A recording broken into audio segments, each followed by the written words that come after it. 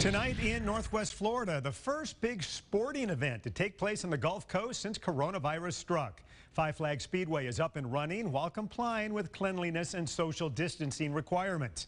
News 5's Brianna Hollis tells you what to expect if you plan on hitting the track later this weekend.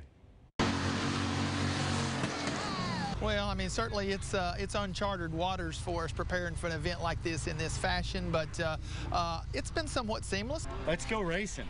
You'll notice the first change as you walk through the gate. Everyone has to get their temperature taken before they walk in. Can't go past there until I scan you. You are good. But if we find anybody who has a spiked temperature above the range that it's supposed to be, why, we just simply won't let them in. In the stands, the 6 feet apart rule applies. We have 8,000 seats, and we actually went well below the 25% with 1,500 max. And there's also rules for crews and drivers.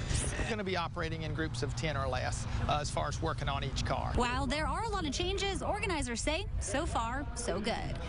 People have been very cooperative when they found out what our guidelines were. Reporting in Pensacola, Brianna Hollis, WKRG News 5.